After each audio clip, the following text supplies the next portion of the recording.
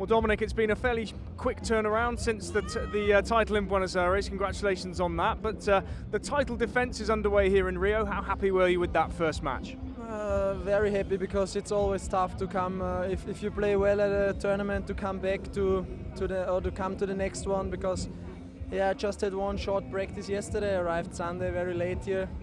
New balls, new court, a little bit different clay. I played very late today, so it was not easy at all against a very good opponent. We are good friends, so everything was tricky today, but I'm happy how I handle it.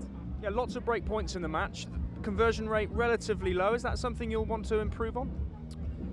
Yeah, it's chronically bad, the breakpoint conversion from me, but I'm working on it. It's a good sign that I have many breakpoints, and at one point I will also convert many more of them.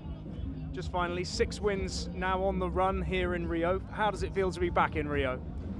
It's great. I mean, I like the city, I like the tournament. It's always nice to come back to a place where you play well usually. Made semis once I won the tournament, so I have only good memories from here, and that's why I enjoy it to come back here. But I have to focus on the tournament, and that's all I care.